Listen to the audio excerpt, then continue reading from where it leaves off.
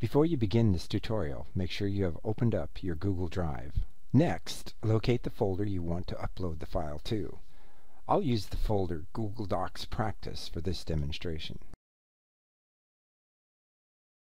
Now, locate the Upload arrow next to the big red Create button.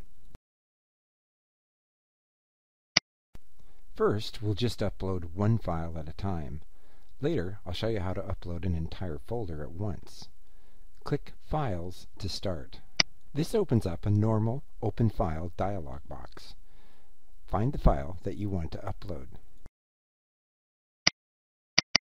When you locate the file you wish to upload, just double-click it.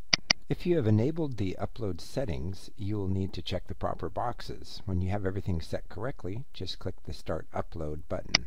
Now you will see a window open up and the file uploading.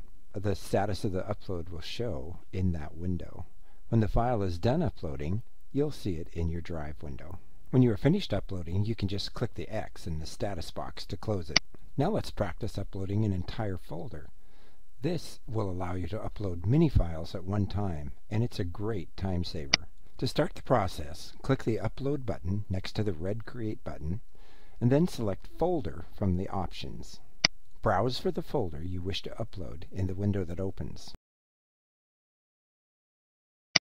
When you have found the folder you wish to upload, simply click the OK button and it will start. Check your upload settings if you've enabled them, and then click the Start Upload button.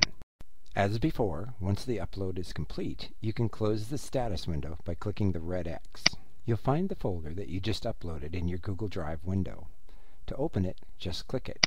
And opening the folder, you'll see all the files that were in that folder, all copied up for you at one time. I hope this has helped you learn how to upload folders into your Google Drives in a quick and efficient manner.